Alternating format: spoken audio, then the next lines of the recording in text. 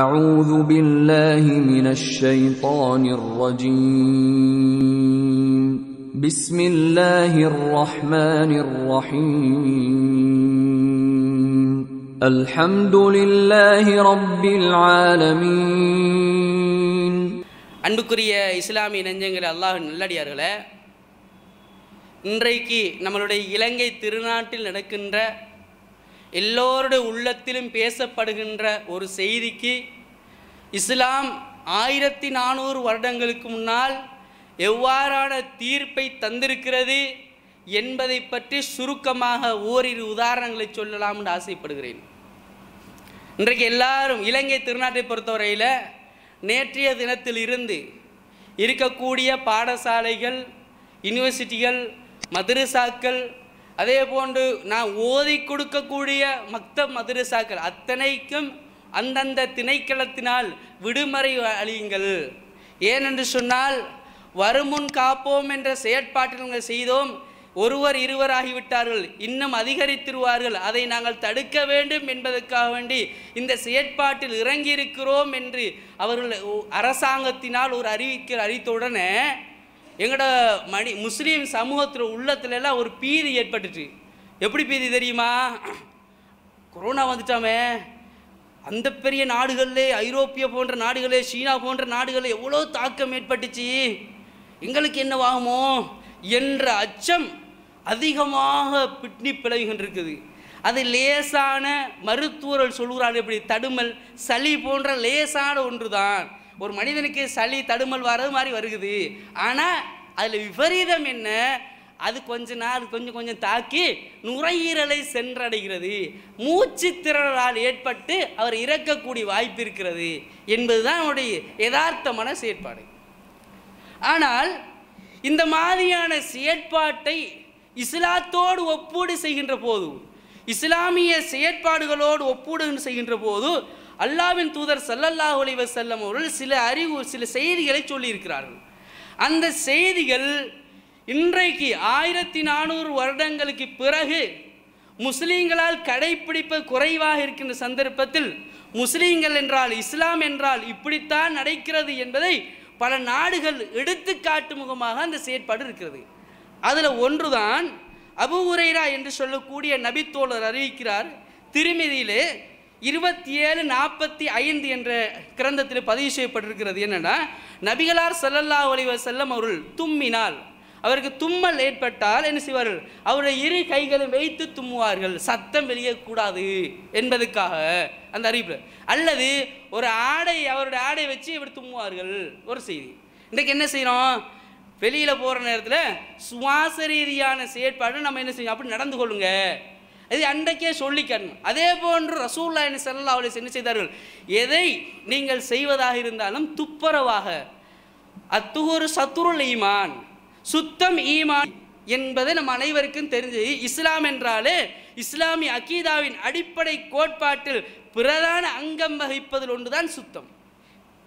ஈமானிய கிளைகளை பேசுகின்ற போது முதல் தரம் கொடுப்பதுதான் சுத்தம்.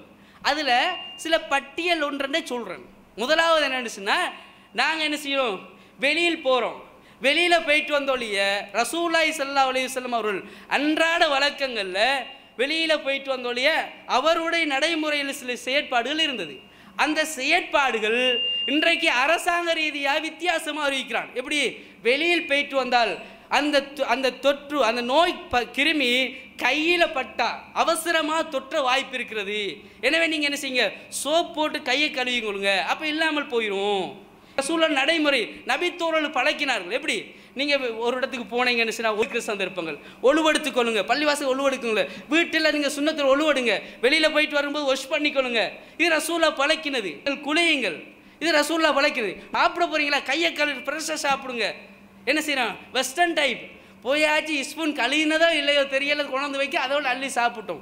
ரசூலுல்லாஹி ஸல்லல்லாஹு அலைஹி வஸல்லம் அழகான நடைமுறையை தந்தார்கள். அந்த நடைமுறையை இன்றைக்கு என்ன செய்யறாங்க? சட்ட ரீதியாக, அதாவது சுகாதார சட்ட ரீதியாக அறிவிக்கிறான். முஸ்லீம்களாகிய நாங்கள் இந்த அளவுக்கு ஒரு பீதி பயப்படுத்துவோம். ஒன்றுமே பெருசாக யோசிக்க தரும். ரசூலுல்லாஹி ஸல்லல்லாஹு அலைஹி வஸல்லம் அன்றாடம் ஓதின சில துஆக்கள் கற்று தந்தார்கள். ஒரு மனிதன் ஒரு தேவைகள் ஏற்படுகிற போது, ஒரு மனிதனுக்கு கஷ்டம் ஏற்படுகிற போது, துன்பம் ஏற்படுகிற போது, நோய் நம்பங்கள்லேருந்து அன்றாடம் ஓதுகின்ற துஆக்கள், அந்த துஆக்கள் நம்ம ஓதிக்கொள்வது. அதே போன்று அன்றாடம் செய்கிற சுத்தமான காரியம் இன்றைக்கு எந்த அளவுக்கு என்று சொன்னால், சில வெளிநாடுகளில், யூரோப் கண்ட்ரிகளில், சில நாடுகளில் அதாவது வெளிவாசல் போனால் தான் கிளினிக்ஸ் பேப்பரால் சுத்தம் செஞ்சுட்டு வந்துருதான். இன்றைக்கு அதே நாடு இந்த கொரோனாவுக்கு பிறகு அறிவிக்கிறேன் என்ன தெரியுமா, நீங்கள் தண்ணீரால் முழுமையாக சுத்தம் செஞ்சுருங்க, நல்ல முறையில் சுத்தம் செஞ்சுட்டு தான் வெளியே வாங்க, அதுலேயும் உங்களுக்கு பரவ வாய்ப்பு இருக்குது, எனவே சுத்தம் முக்கியம் என்று அறிவிக்கிறான். நாங்கள் இதை என்ன செஞ்சோம், ரசூலுல்லாஹ் 1400 வருடங்களுக்கு முன்பதாக அழகான செய்தியை சொல்லிவிட்டார்கள். எனவே அன்புக்குரிய அல்லாஹ் நல்லடியார்களே, நாங்கள் ஒன்றை புரிந்து கொள்ள வேண்டும். நாங்கள் சுத்தமாக அன்றாடம் துப்புரவாக சுத்தமாக அழுக்கல் இல்லாமல் நல்ல முறையில் இருந்தால் அல்லாஹ் எங்களை பாதுகாப்பான். ஏனென்றால் இது சம்பந்தமான கொரோனா சம்பந்தமான இன்னும் ஏராளமான செய்திகள் ஜும்மாக்கள் அறிவிச்சினாங்க. சுத்தம்தான் எங்களுக்கு அடிப்படை, எங்களின் பாதுகாப்புக்கு பிரதானமான ஒன்று என்பதை விளங்குவதற்காக இந்த செய்தியை சொன்னேன். இந்த செய்தியோடு இறுதியாக ஒரு செய்தியை சொல்லி முடித்துக்கொள்ள ஆசைப்படுகிறேன். என்னவென்று சொன்னால், கீழே எங்களுடைய தலைமையகத்தில் நிலவேன்பு ஏற்பாடு செய்யப்பட்டிருக்கிறது. நிலவேன்பு என்று சொல்லும்போது ஒரு மருந்து மூலிகை கஷாயம். இதை இப்படி சொல்லியோ நம்ம அனைவரும் உள்ளத்தில் என்ன இது அப்படின்னு யோசித்து போகும். ஒன்றெண்டை சுருக்கமாக சொல்லிக்கொள்கிறேன். முதலாவது என்னன்னு சொன்னால், நுரையீரல் இருக்க அதில் அந்த இரத்த ஓட்டத்தன்மையை அதை சீர் செய்து சுவாசத்தை லேசுபடுத்துறது. அதே போன்று எங்களுக்கு இருமல் தலைவலிகள் வந்தால் அதை இல்லாமல் ஆக்கிறது, தலைவலி இல்லாமல் செய்கிறது. இப்படி பலவிதமான நோய்க்கு நிவாரணம். அதே போல் கமே மருந்துன்னு எங்கள் ஊர் பாசல சொல்லுவாங்க, கமே மருந்துன்னு சொல்லி வீட்டு வைத்தியம்.